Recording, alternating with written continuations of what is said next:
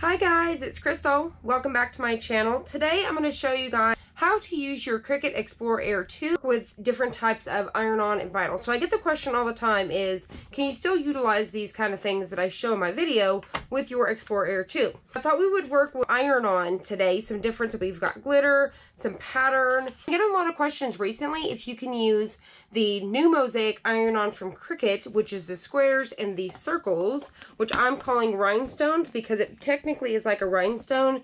So that's what, you know, if you see me calling it rhinestone. So people's been asking, can you use these with your Explore Air 2? And yes, these are things that you can still use with your Explore Air 2. I always keep my Explore Air 2 on custom.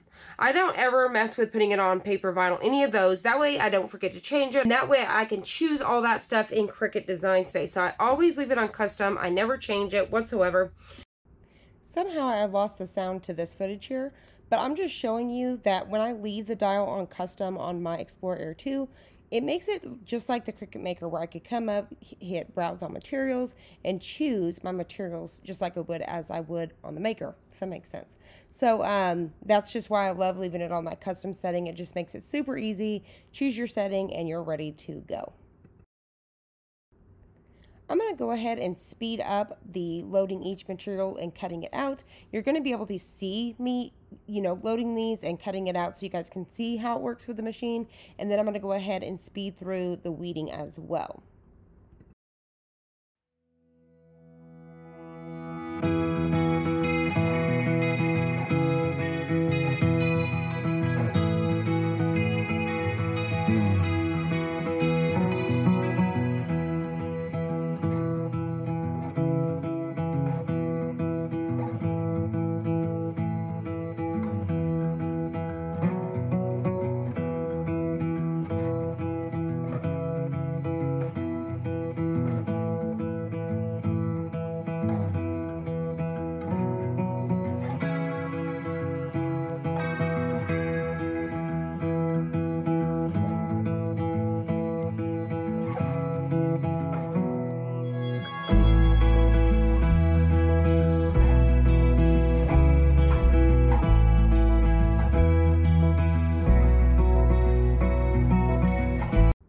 I love using the Cricut Easy Press Heat Transfer Guide. It gives you perfect temps and times every time.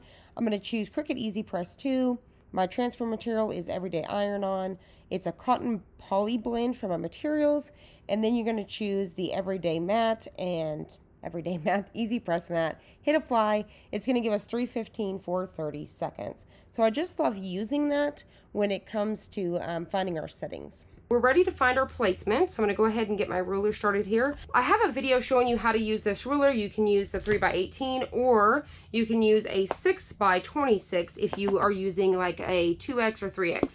So today I'm going to be using the 3x18. The 9-inch marks your center, and then you're going to use these lines to line up over here at your armpit. Now, this is a medium, so say they don't line, but the ends of this ruler perfectly line there.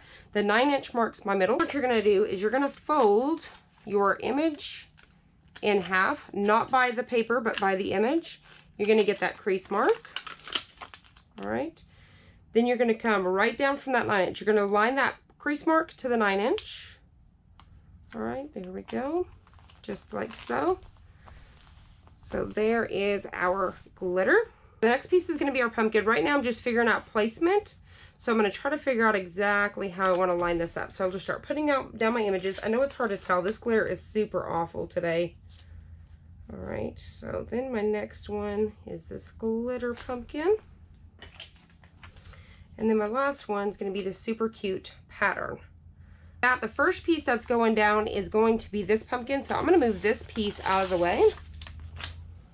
All right.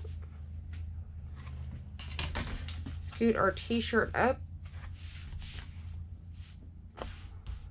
So 315 for 30 seconds. Today we're going to be using the 10x12. All right.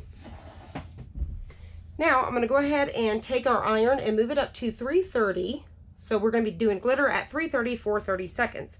This right here was at 315 for 30 seconds. So we need to let that cool down before we can pill it. So this is a worm pill. So I'm going to go ahead and get this top piece off here. Now, some of these came with it. So there is another layer on top of this. You can see it peeled up. So make sure if you're going to be layering on top, I mean, you need to take it off anyways. But you can see how now this is kind of matted down. You want to make sure that you peel off this layer. You have to do it anyways. But if you accidentally iron on your next layer, it's going to be a mistake. So if you're ironing on top of this, layering, if you're layering on top, make sure you peel off that next layer. So always remember you have 2 sheets on the mosaic, whether it's the squares or the circles. So you're just going to peel that off.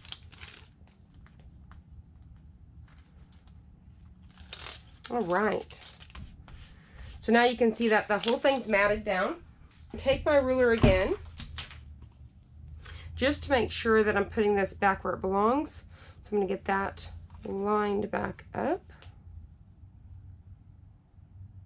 All right, say that I'm happy with that. That crease mark, line it right up at the 9, making sure my pumpkin's lined right up where it needs to be. All right, looks good. Take my Teflon sheet to protect my bottom pumpkin. Go ahead and get this on here, 330 for 30 seconds. All right, gonna move our Teflon sheet. This is also a warm peel, so you're just gonna let it cool down. All right, say we're ready to go. I'm gonna go ahead and peel that up.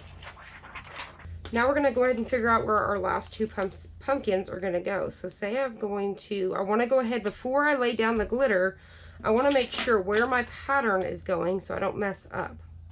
So say it's going somewhere just like so, but it's completely out of the way of the glitter.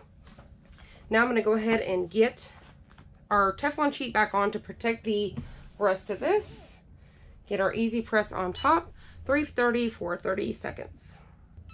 All right, move that Teflon sheet.